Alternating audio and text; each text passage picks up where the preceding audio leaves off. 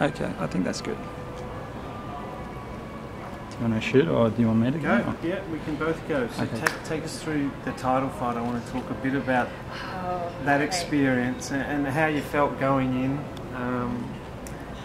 And as Matt said in the press conference, what a crazy year it must be. You must feel like your head's spinning a bit. I mean, did you envisage you'd get this far so quickly?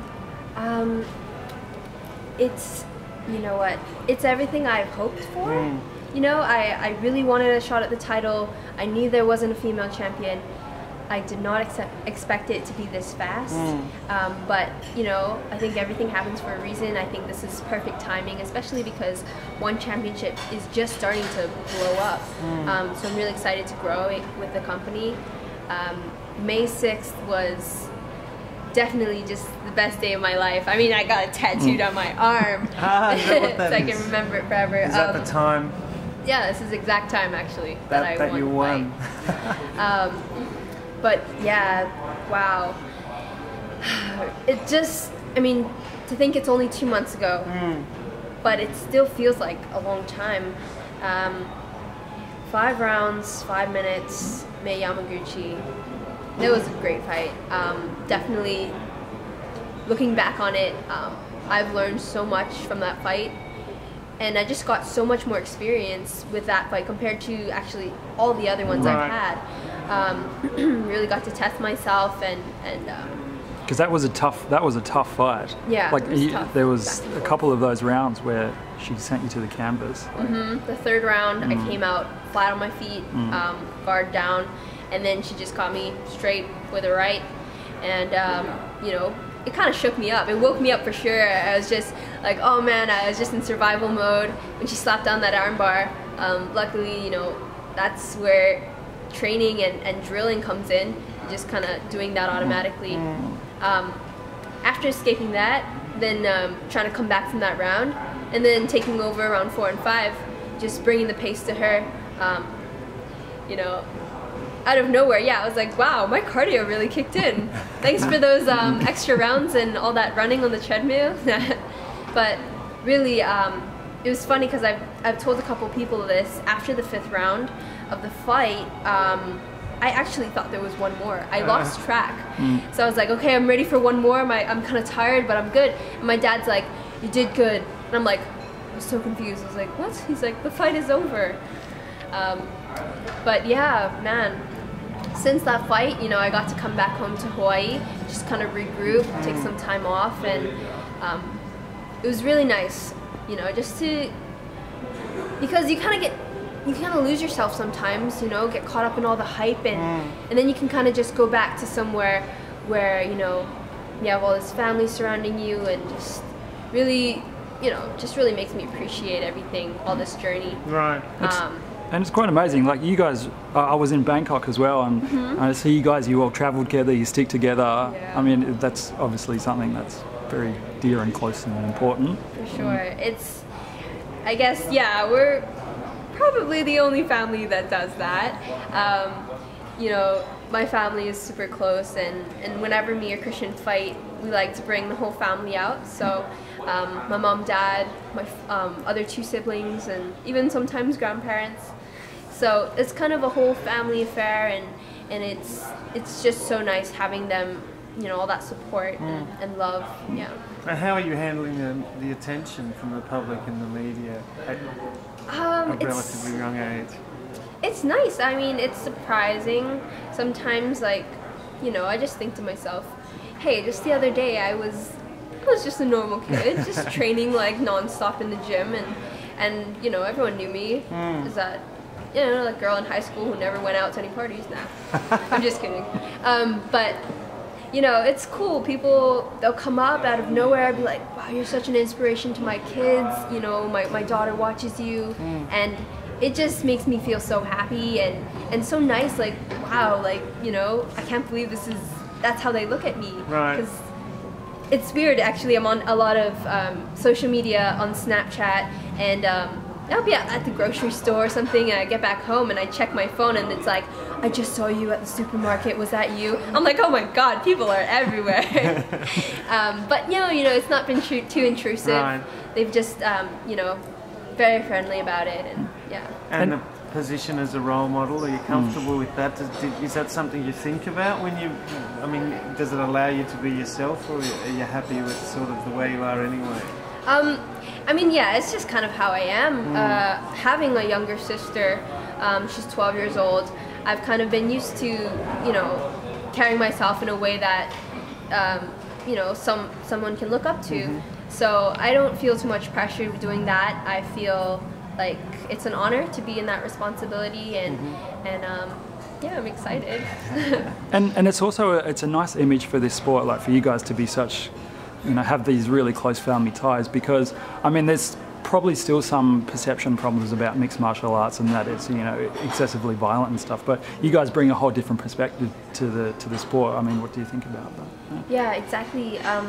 Because when this whole journey started with my parents being martial arts instructors, growing up in the gym, learning it initially for self-defense, and then having it just become our passion, it is a different look on it. It's not just, you know, I mean, it is and it's not, just because of the sport in itself, what it is, but then also at the same time it's like, honestly, I don't know how to explain it. It's weird.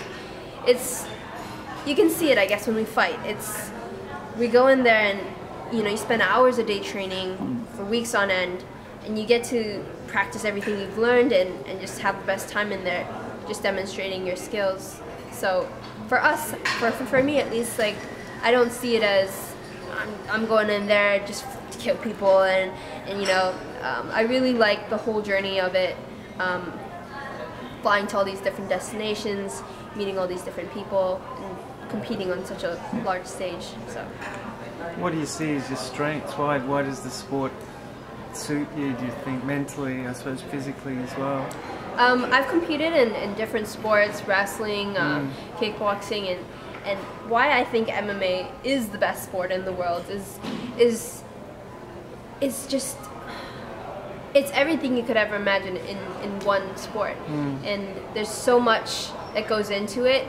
It's not just, you know, you're mindlessly throwing punches and kicks and trying to take someone down. It's so much technical aspects to it, and I think, you know, to watch people get in that cage and really put it all on the line and show their hearts to the whole world, it's really beautiful to watch, and and just see their minds and how they put things together. It's incredible. And you know, the question before earlier about, you know, you being a woman and you know how you responded was actually quite nice. I mean, we're living in 2016 as a female running for president of the United States. So, you know, is that, you know, also, I mean, you seem like you're quite, you know, as a mixed martial artist rather than a fighter. Is that sort of how, you know, you're seeing yourself? You know? It's how I like to see myself. It's how I grew up, and it's how I was raised. My dad never made an exception just because I was a girl. You know, he treated me just like anyone, like a boy, actually. You know, he raised me to be tough, to have that kind of self-confidence in myself, you know, telling me that I can do anything that I choose to. It's really nice, I think, being raised by parents like that. They don't put any boundaries on you just because of if you're a girl or boy. And so I like to carry that with me, and yeah, I mean, when people be like, oh, you're a girl, you don't want to damage your pretty face, blah, blah, blah. It's like, man, I don't like to look at anyone and kind of just, I don't like to just like disregard them, but I just say, like, you know, it's what I love to do, and you know, hopefully I'm good enough that I don't get my face, you know, all bruised up, so. Cool. And give us a rundown of your daily routine when you're on a trip like this. Can you keep the training up? Does it still dominate your day? Well, when we're on trips for like this kind of media things, we definitely make time to always check out the gym, see if there's a place where we can train. Yeah. It's kind of just something that's incorporated into our daily routine, whether it's stretching in the morning or getting a quick like some push-ups in or something, just strategy with my dad. It's really nice that me, my dad, and Christian can travel together and then always have each other, you know, to help with the training and things like that. And how far have you thought about things like going up weight divisions and stuff like that? Because you're young, right? So you probably still maybe got some growth spurts to come. Maybe, I don't know. I don't know, cross my fingers. Growing outwards this way. With lunches like that. Yeah. Well, man, it's so hard because me and Christian, we love to eat. Like, we eat with a passion. Some people just eat to eat, but we like love it so much. So definitely for him, I mean, being only 18, he's so much to grow. He's definitely going to be, you know, probably in a couple other weight divisions. Yeah. For me, I think that before I think of jumping into another weight division, I want to kind of solidify myself and definitely make myself known as the champ in this division before I think of going on to another. Yeah. And do you and your brother talk about being the first brother and sister world champion? Yeah, we do. To be honest, like we'll be driving and be like, hey bro, it'd be really cool, right? I mean, there's no brother sister out there, yeah? And then he'll be like, yeah. So it's something we definitely dream about, and then I know that day is coming not too long. So, you know, he's doing really good, and I think it's so awesome to see that, because a lot of people, they'll be on social media, they'll be saying things like, oh, Christian, you're just riding on your sister's wave, and they'll say like things like, oh, who are you? You're just using Angela. And when I see things like that, it really makes me mad, because I'm like, no, you know what? He is an amazing fighter in his own right. Have you watched his previous fights? Because, you know, I mean, we train under my dad, and we both growing into our own kind of, you know, martial artists.